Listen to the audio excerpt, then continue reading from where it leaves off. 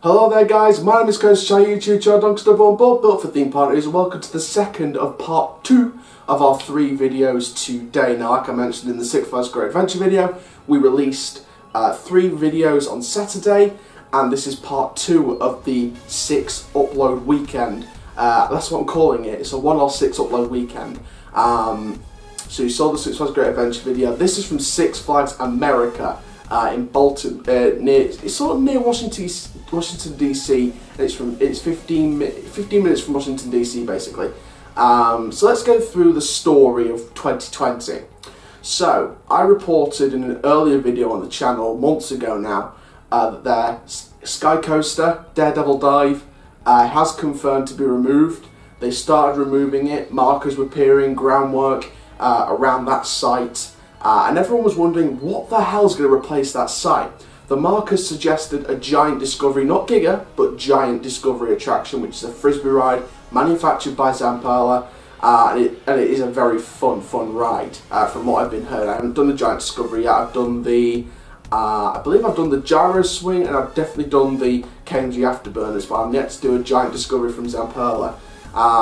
So I've heard they're really fun rides, so I'm going to check it out if there's any near me. Now, we didn't know what the name and the theme was. However, when we got the marker spotted, I was sort of thinking a DC theme, like a Supergirl Skyflyer or a Harley Quinn Spinsanity.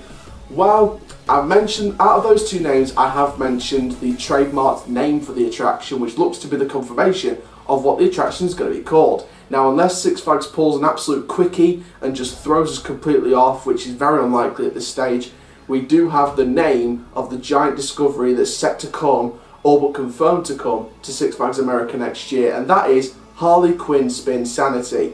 Now, Harley Quinn Spinsanity has been used on many different rides. It's been used on Over Texas, ABC Tourbillon. It's been used on the New England Giant Discovery.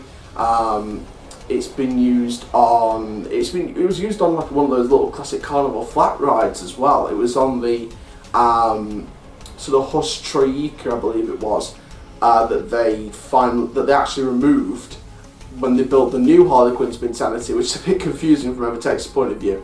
So they have used Harley Quinn Spinsanity a lot. They used it on a Tilt-A-Whirl when they added that and this Larson Super Loop called the Joker Chaos Coaster back in 2015. I believe that was Over George's, if I'm not mistaken. Comment down below if it's right, if they added Joker Chaos Coaster and this Tilt-A-Whirl flat ride Harley Quinn Spinsanity in the same year in 2015. I believe it was Over George at that park, so comment down below if I'm wrong. But Harley Quinn Spinsanity is the trademarked name that's being used for this attraction, and I'm really excited by that. Now, America seems like a park on the rise. They converted their Apocalypse stand-up coaster to Firebird, this new B&M Flawless. And then, of course, next year they're adding this giant discovery, or all but confirmed to add this giant discovery attraction called Harley Quinn, what looks to be called Harley Quinn Spinsanity from the trademark. I think it's a good move for Six Flags America to add this attraction. It's one of the main Six Flags parks that hasn't got one of these giant discoveries. So I think this particular flat ride is a very good move for the park. So really happy to see this being added to the park. It's just a little small Theme Park Newsroom update there on just the trademark being used and things like that. I am expecting that red, white and black sort of colour scheme with the ride. I think it will use the Daredevil site very wisely. I wouldn't put it past Six Flags America to use that full site. There will not be a pave untouched. And that whole area around Daredevil Dive is going to get a brand new facelift, in my opinion, make it real part of a DC universe. So Harley Quinn Spinsanity, Zamperla Giant Discovery for Six Flags America in 2020. At least I've got one prediction right. I think the Over Texas Power Splash, I think, is another prediction that I've got right.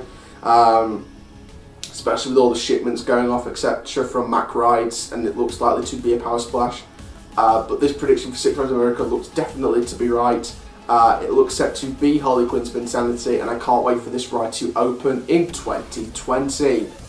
So, talking about then the overall, just like a little side note, to talk about the overall thoughts of Six Flags, I am still very hopeful that it is going to be Six Flags' best year in quite some time. I think in past years we've had some good attractions. Obviously 2012 was a great year for the parks. You know, a couple of Sky Screamers, relocated stand-up, went through the ride relocation program. B&M Wing, it's Great America with the X-Flight, new drop tower for Magic Mountain, just loads of great experiences. Obviously a couple of water park editions as well, and some other smaller rides and show editions, but I expect no different. If you think of other great years, Magic Mountain adding 3 coasters in 1 year, that was a big year for the park. There's been other big years as well. 2015 was quite a big year with 2 RMCs, 2 Justice League Battle for Metropolis dart rides, and many more attractions. I think this is going to be the best year for quite a while, because potentially we're looking at a couple of giant discoveries, maybe a water park edition or 2, maybe another new flat ride, depending what Fiesta Texas seems to be going in the direction of. I think this is definitely the best Six Flags year in a long time, and quite a few years for coasters, for several years. Obviously the rumours of Green Lantern going through the ride relocation program to Laurent. You know, the Power Splash, if you count it, over Texas. New England rumoured for a coaster. Great Adventure rumoured for a coaster. Obviously there's still rumours swirling of St. Louis. Is that going to get a coaster? We don't know. It's quite an exciting year for Six Flags coming up, so I am hoping for the best with this park, and with Six Flags in general. So that was just like a little overview, just a little side note, but overall, Harley Quinn Spinsanity, I'm really excited to see what's going to happen with that. So thank you very much for watching this Theme Park Newsroom update from Six Flags America. We've got 1 more to go, and it's the revealing of what Cedar Point's doing for their 150th anniversary in 2020. Still some more to be revealed in future dates, but obviously we've got the first few details of what they're doing for 2020 for their 150th anniversary. Thank you very much. Make sure you like, comment, subscribe, and click the notification bell so you never miss a YouTube video. And for now, guys, my name is Coast Chad Doncaster Born, but built for Theme Park News. Keep living the coast life, and I'll see you guys in the next video soon. Take care. Have an awesome day, my friends.